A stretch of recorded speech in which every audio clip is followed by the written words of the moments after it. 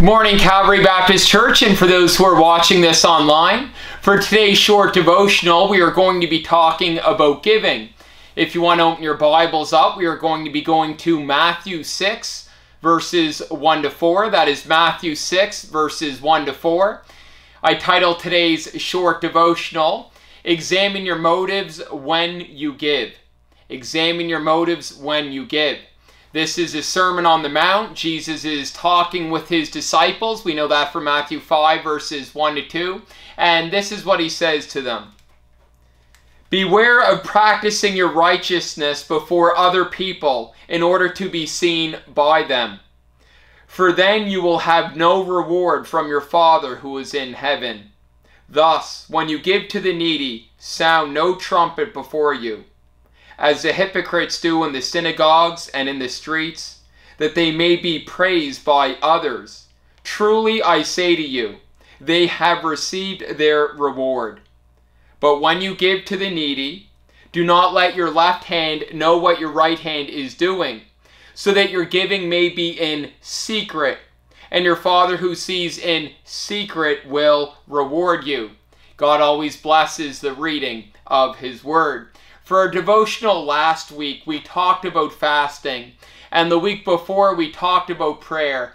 And I addressed how Jesus doesn't say if you pray or if you fast. Jesus says when you pray and when you fast, implying that his followers will pray and will fast. Well, here in verse 2 and in verse 3, Jesus doesn't say if you give. He says when you give, assuming that we will give as followers of Christ. Verse 2 says, thus, when you give to the needy, sound no trumpet before you, as the hypocrites do in the synagogues and in the streets, that they may be praised by others. Truly I say to you, they have received their reward. The word hypocrite originally referred to a person in a Greek or Roman theater who played actor. Ancient drama actors did not wear makeup, so they would wear a mask. The actor would put on a mask and pretend to be something that he was not when performing. Well, this gives us a very clear picture of a hypocrite, as a hypocrite is someone who is pretending to be something that they are not. And in this passage, the hypocrites that Jesus is referring to are playing actor spiritually. They were pretending to be something that they were not. They were giving to the needy, which is a good thing to do, although they were doing it for all the wrong reasons. They were looking for the praise of men. They wanted to draw attention to themselves. Look how spiritual I am.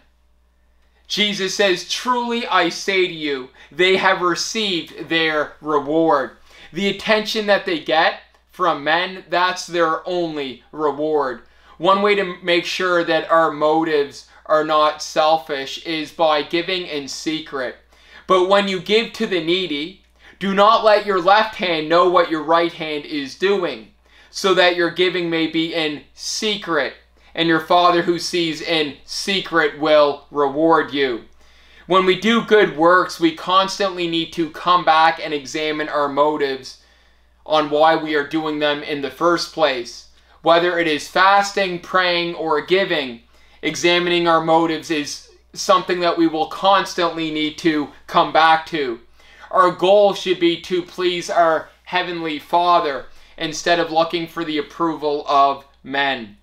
If we seek the approval that comes from man, that will be our only reward. We must not wear a mask when it comes to our faith. God doesn't want us to be pretenders, pretending to be something that we are not. For next week, we are going to start our short devotionals by going through the book of James. I'm pretty excited about that.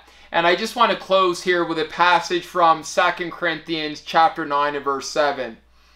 Each one must give as he has decided in his heart, not reluctantly or under compulsion, for God loves a cheerful giver. May God bless each and every single one of you, and let us continue to exchange prayers daily.